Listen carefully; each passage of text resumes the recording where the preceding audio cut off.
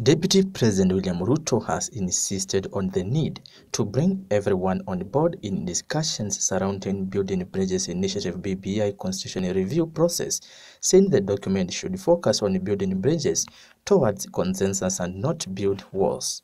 The DP, who spoke on Tuesday hours after former Prime Minister Raila Odinga ruled out any significant amendments to the document, specifically said the recommendations by the Council of Governors COG to improve devolution should be addressed.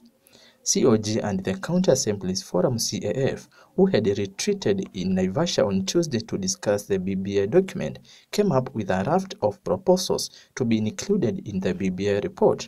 The DP, who welcomed COG and CAF proposals, said that under the current matrix, devolution has decentralized power, resources and growth centers and has eliminated marginalizations, reforms that should not be eroded through a review of the Constitution.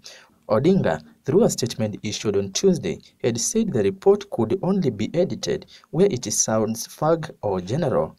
Among the proposals fronted by the Governor's Council include the involvement of county bosses in matters of national security, which is currently not among devolved functions.